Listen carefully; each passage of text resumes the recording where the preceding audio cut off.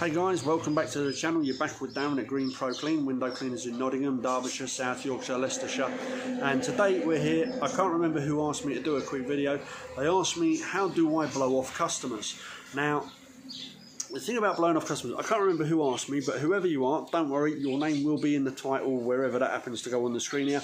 I'll put your name up there and make sure that I remember who it was and give you your shout out. But how do I blow off customers? I'm guessing that question is, how do I get rid of the customers I simply don't want? And it's quite simple. I'm upfront about it. I'm very straightforward about it. Business is business. Customers are not your friends. You may have friends who give you business and they are your friends. But then again, you will have customers. And what I'm trying to say, there's a lot of window cleaners out there who are like, oh yeah, no, I'm pally with all my punters, innit? Yeah, I know them all on a first name basis. I know their kids' names, I know their dogs' names, I know their cat's birthday. I don't need to know none of that shit. I need to know the customer's name, the address, the phone number. That's it, and how much they pay. That's it. That's all I want to know about them. I want to turn out, do my job, do it right, and get paid. End of. I'm not in the making friends business. I suck at making friends, but still, sell happy. I'm not in the making friends business. I'm in the window cleaning business. Now, I'll get out there, I'll clean the windows, I'll do my job. If a customer turns into the proverbial PITA, pain in the arse, they're gone. They're out. It's that simple. Now, a lot of you will sit there and say, oh yeah, but I'm just starting out and I've only got 100 customers and I can't afford to, blah, blah, blah. Here's my point. You can't afford not to sack them off. You can't afford to cut out. Think of it like cancer. Think of it like you allow one bad pain in the arse customer. You tolerate that. So then you'll go, oh, well, I'll tolerate Mrs. Brown being a pain in the arse, so I suppose I can tolerate Mrs. Smith being a pain in the arse as well, and so on and so forth. In fact, I guess if they're pain in the arses, we're talking prostate cancers here, guys. So, but anyway, point being is you can't allow it. If you went to the quack and they say, yeah, mate, you've got a problem there, you've got a lump, and yeah, it's that needs taken care of, you'd be sitting there going, how quick can you slice and dice, doc? Get me booked in. You wouldn't stand for it. You'd be on the treatment. You'd be getting it dealt with. You've got to treat your business the same. If a customer's a pain in the backside, I'll just have a word with them. I say, listen, you know, thank you for the chance, but I'm not interested in your business anymore. I'm not going to be cleaning your windows moving forwards, but thank you for your past business and good luck with your future. And I leave. That's the end of it. I'll do it over the phone. I'll do it by text if they don't answer their phone. Preferably, I'll do it face to face so that they can see that I am a business. I'm not just me, the person. Hello, I'm the window cleaner. Oh, doffing me cap. Thank you, sir. Top of the morning, sir. Oh, you're so gracious. Thank you for the money that I've actually earned. Just give it. Do you get what I'm saying? None of that. It's just, I'm a business mate. You call me to do a job. I believe I've done that job to the best of my ability as agreed in our contract. I've done exactly what I said on the can. I've done your windows, your frames, your seals, your doors, top, bottom, front, back, all the way around on the day I said I would. And now you have to fulfil your end of the bargain, which is to pay me what you said you would. And that is it. And if they can't abide by that, if they can't get on board with that, I don't need them. Don't need them, don't want them, get rid of them. Bye. Because I'm not going to go home at the end of the day. Whenever I get in of an evening, I've got phone calls to make. Not here, obviously, but when I'm at home in the UK and I've been out on the rounds or whatever, I'll get in at 4 or whatever in the afternoon. And because all of my business is automated, all of my customers are online, everything's on the go cardless. I press a button during the day, everything syncs. I press a button when I get in the evening, tomorrow's texts are sent. That's it. There's no future business talk when I get home of an evening. I'm not going to take that toxic, cancerous crap into my house and let my wife see it eat at me. Let me get chewed up by it. Let me get defeated by it. Do you know what I mean? Let me get dragged down. And so, because when you're at home, if your other half is stressed, upset, depressed, well, that starts to drag you down too. And I don't want that in my personal life. I don't want that in my family life. I don't want to be the guy sitting down the pub and my mates are like, oh yeah, so how's it going? Oh, well, this customer... Yeah, I'd rather be telling jokes about the Englishman, Irishman, Scotsman, and which is actually a funny...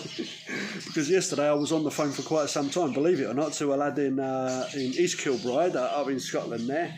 And then another lad in County Armagh. So yeah, it was almost the Englishman, Irishman, Scotsman.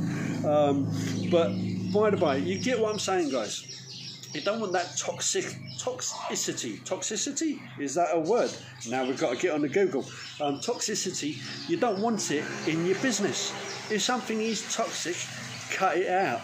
Especially if you've got an employee, for example. You've got an employee, they want to go out, do the windows, do their round, impress their boss, happy days, this, that, the other.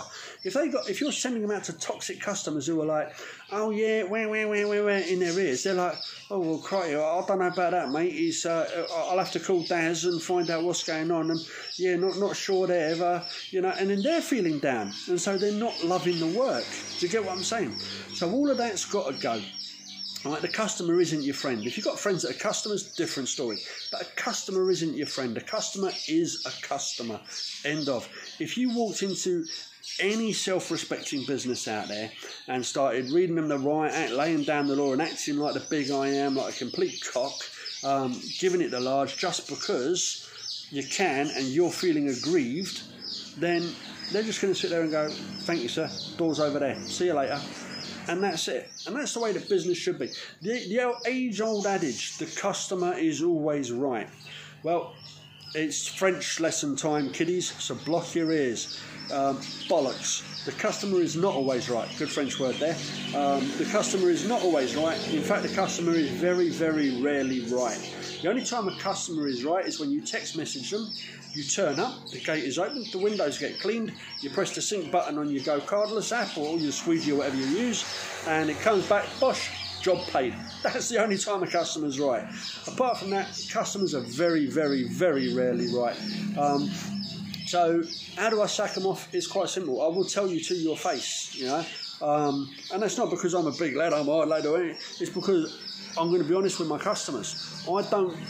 I want to sack them off in a fashion that makes them think twice before. Let's say you're working on my patch. Here, I'm looking at you. You're working on my patch, and I've just sacked off a customer, but they still want a window cleaner. So they look on the Google, they find you, and they call you out, and then they think they can treat you the way that they've just treated me. So the issue with that is quite simple. I will sack them off in a firm but polite manner. Look, Mrs. Brown, right? I've done the very best I can. You're not going to get anything better than that. That window's 30 years old with hard water staining. So unless you want to have it properly restored, etc., that's the best it's ever going to be. So you can accept that, or I'm sorry, but we're just not the company for you. And I will move on. But I will have told them firmly so that they know what to expect when they call you out and you sit there and you go, right, okay, well, that's hard water staining, Mrs. Brown. Yeah, well, the last window cleaner mentioned that. So, you see, the toxic stuff, it's got to go. It's just got to go. But sacking them off, rule number one is if a customer has to be sacked off, absolutely has to be sacked off. If you looked at your options, you've had a chat with them, maybe you can sort it out. Maybe they will come around to your way of doing things. Or maybe they've got a genuine grievance and you come to an agreement. Happy days. Option two, if they've absolutely got to go, get rid of them. Shut them off by text, by phone, or face to face. But be polite about it, but be firm. So be polite and firm and just walk away. And when you're sitting going, I haven't got enough customers yet that I can sack him. Yeah, you can, because the 30 minutes you're going to spend on his job listening to him moan and putting all that effort and time into it, you could go out and chap another dozen doors, canvas up a new job that's going to be a quality grade A customer that's good for your soul. So have a little think about that. Comments, guys, you know where they go. Thumbs up, thumbs down, yada, yada, yada. That hand signal there was me waving to the missus just over yonder, who's just come to call me for lunch. So I was off to get my tuck in. And I said tuck. I did say tuck, so I don't censor that one YouTube. But anyway, peace to all. I hope to see you in the very near future back in the UK. Ciao for now.